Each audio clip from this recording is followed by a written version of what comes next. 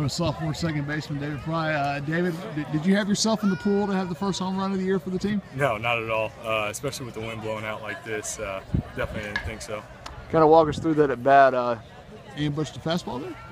No, it was late in the count, and guy just hung a breaking ball and put a good swing on it. The Bistro's been known to swallow up balls. Did you think you got it all?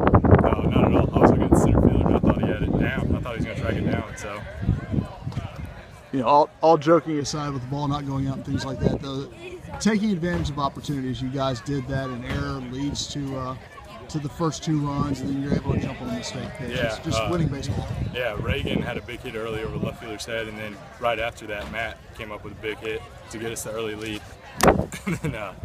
and then Jeff and Tim just were outstanding. Timmy, with his first appearance with us, just shut him down.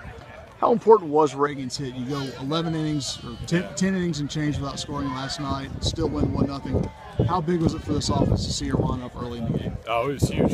Energy was kind of down. Everybody was feeling like, man, we need to get on this guy. 2 outs, Reagan comes up with a big hit, and then it just kind of kept going from there. We kind of sat on a little bit, but it was huge.